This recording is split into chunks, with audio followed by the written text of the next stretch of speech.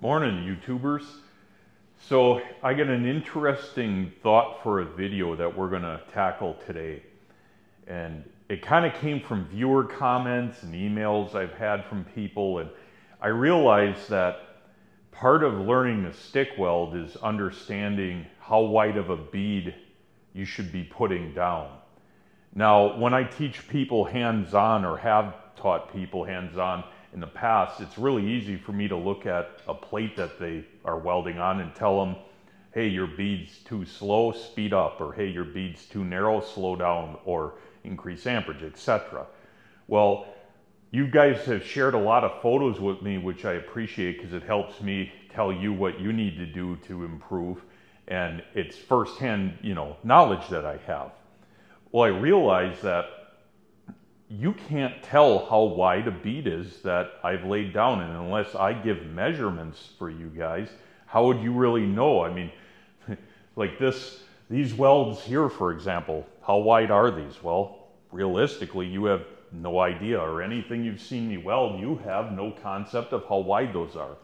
So I thought I would take the time out of my day, run a couple welds with 332 7018 and 1/8 inch 7018, and then 332 and 1/8 inch 6010 6011, and we're actually going to take hands-on measurements in both standard and metric, because I know I got a lot of viewers that are from overseas to me, so all over the world, which is awesome. I never would have thought that, but that's awesome. So I'm going to do metric measurements too, so you guys can follow along.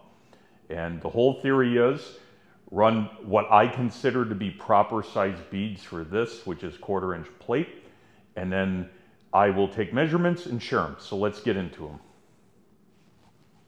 So first things first, this is 1/4 inch plate. I already know that, but let's see what it is in millimeters. Oh, look at that. In standard, it's pretty close. The mil scale adds a little bit. Let's go over here to metric. So about 640, 6.4, somewhere around there, millimeter. Now, I have no idea because I don't live in a country other than the United States. I don't know if this is a standardized 6.4 millimeter roughly in other countries. Probably not, but for the sake of what we're doing, it won't matter too much.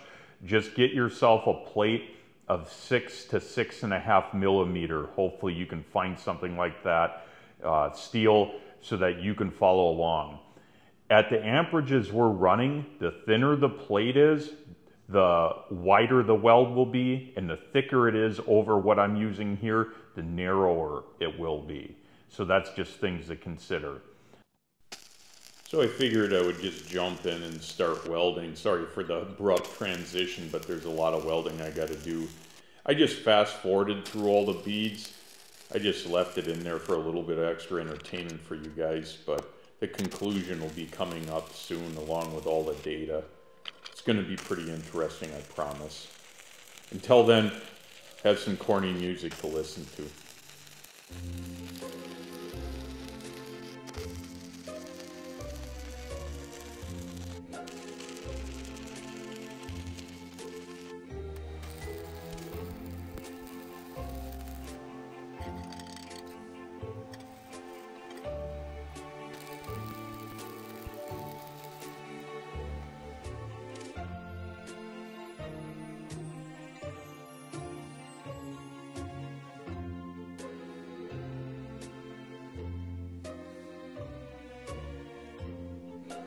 Alright, so you watch me weld all that up, and now's the time to go through the data and look at what we found.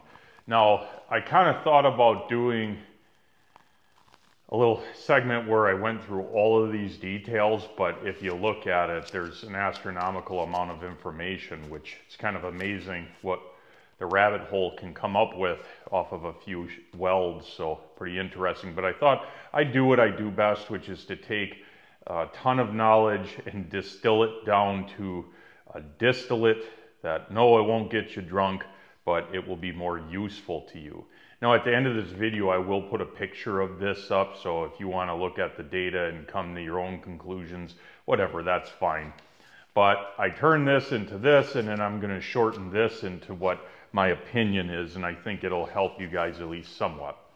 So the whole purpose of me doing this was I can't be there watching you weld, nor can I measure your welds, nor can I get a real good idea of where you're at. I mean, some of you guys fortunately sent me pictures from my previous homework assignment, and I've been going through all of those, giving opinions and tips, and that will help you out tremendously. But for you guys that are just sitting in your garage or your shop trying to figure out where you're at in life with your welds, this information should be pretty relevant. So let's start with the 7018.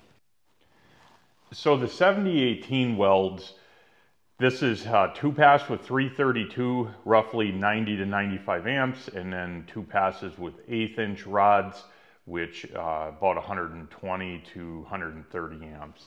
Now just for you metric guys, 2.4 millimeter rods, 3.2 millimeter rods. All right, with that said, the average measurement, which I measured all these and took average readings with a dial caliper, or digital caliper in that case, the average reading for bead width on 332 for 7018 I had was 0.27 to 0.33 inch is the ballpark of what you should be looking for bead width, which in metric is somewhere around 6.8 to 7.9 millimeter.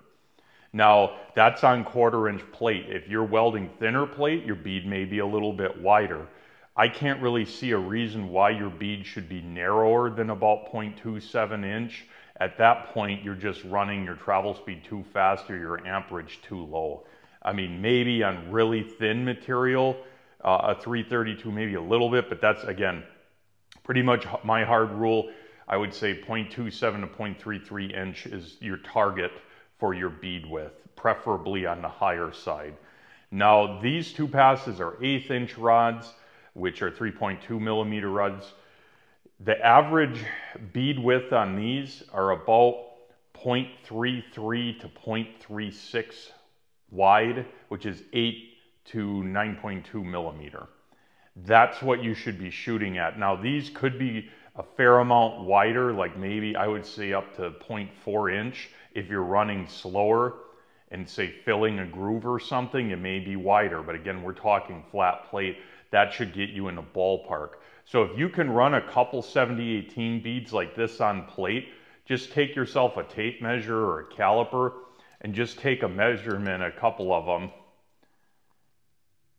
and getting an idea, you know, of where you're at for width. And that will tell you if you are aligned with me, then you're probably doing pretty good for width. If you're narrower, like I said, you're moving too fast.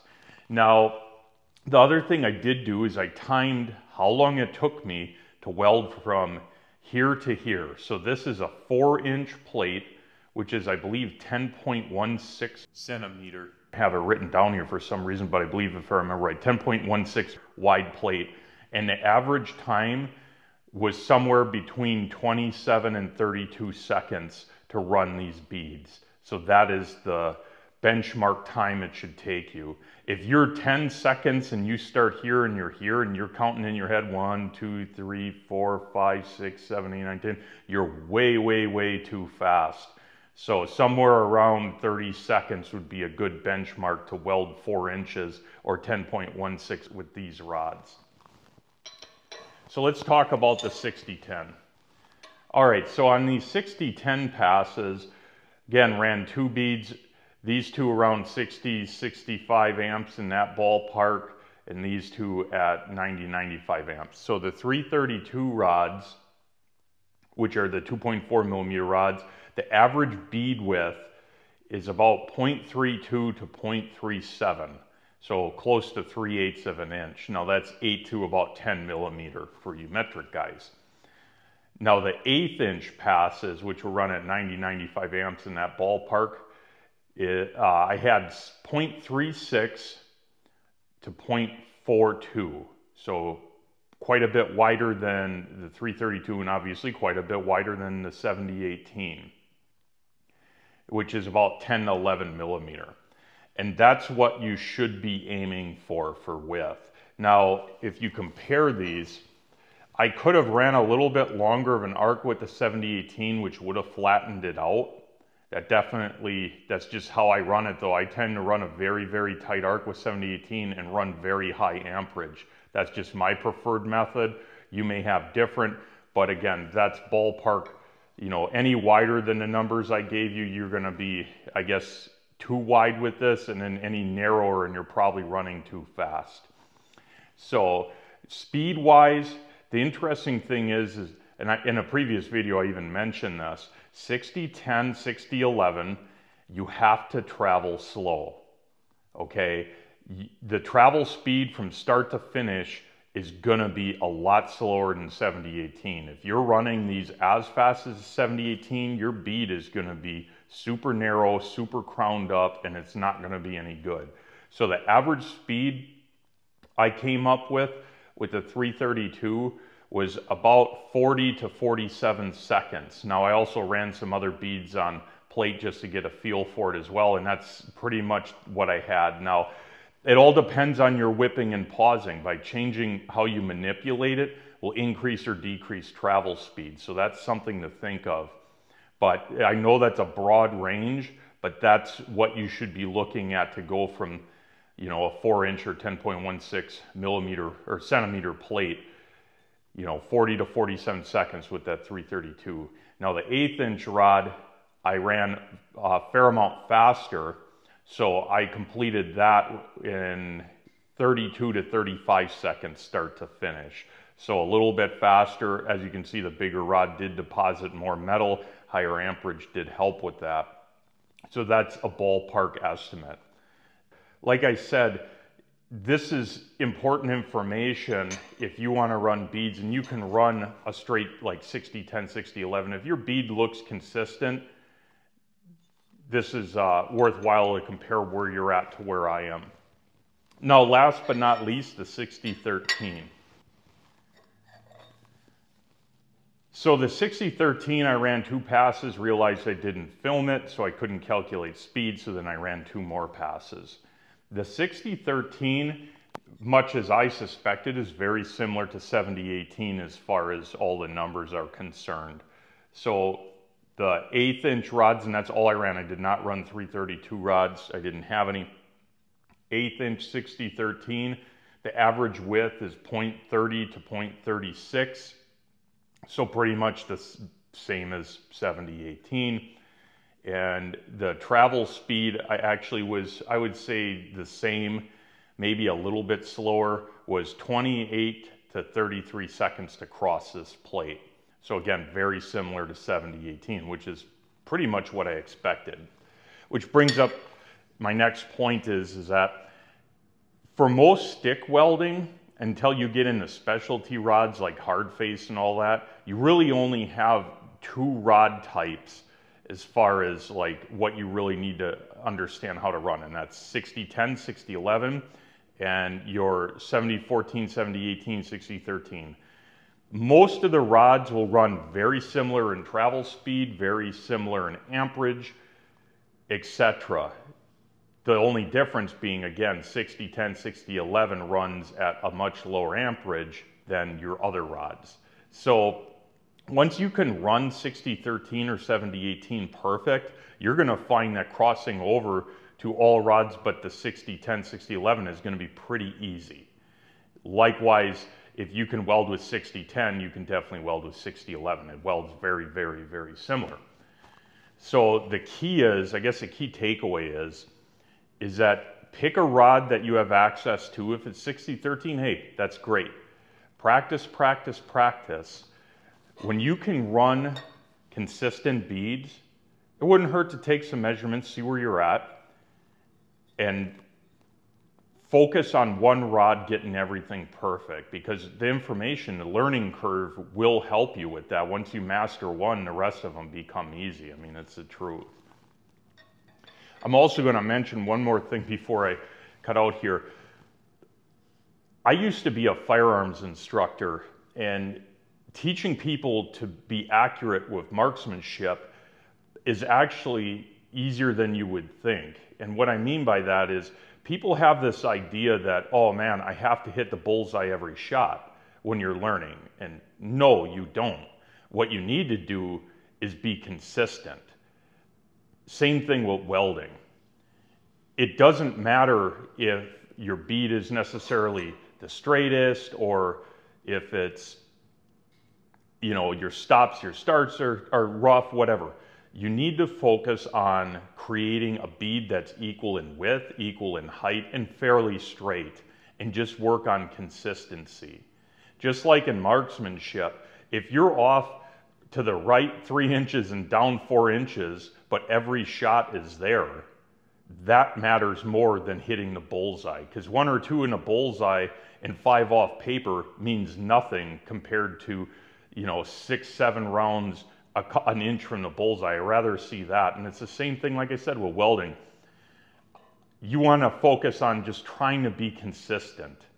You know, you don't need the prettiest welds. You don't need, you know, any of that. Just focus on equal width, equal height, consistent travel speed, bead to bead.